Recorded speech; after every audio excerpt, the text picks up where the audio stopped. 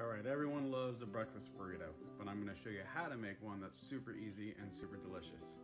I always keep onions minced up in the bag, just ready to go. You're gonna need some mild cheddar for later on. You're gonna need some sort of green pepper sauce or something that's a little bit spicy. You can also use like a red salsa, that's beautiful. 2 eggs. Sometimes I'll put a little bit of ketchup in with this just to add some acidity. A mix of brisket, it's flat and point. So whatever meat you want, you can use ham, cheese, whatever.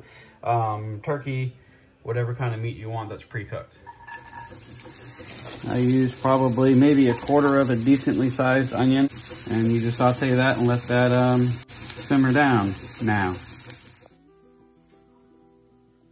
Now that they're softer and got a little bit of color on them, caramelization will start to set in. We're gonna add the meat. You can always cook them until they're super soft. I like them like this, and a little bit crunchy. That's pretty good. The meat's already cooked, so we don't want to cook it again. We just want to heat it through. It's starting to break apart, so that's nice and good. Your eggs in here, pop the yolks. All you do is just mix everything together. There's no seasonings in here yet. I've read that the eggs can turn a little watery when you add salt to it before they're done. So we're just gonna mix it up, and it won't take long at all. Now they're not done yet, but this time we're gonna go ahead and shove them to one side. And this is where we're gonna season them a little bit.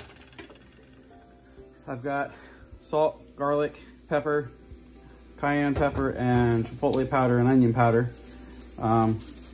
This is my all seasoning blend I make and put a decent amount on there because we love flavor. Cook for about 30 seconds or so and heat through. We're gonna put as much cheese as you want on it. And then we're gonna get some of our hatch green chili pepper. Now, it'll eventually come out.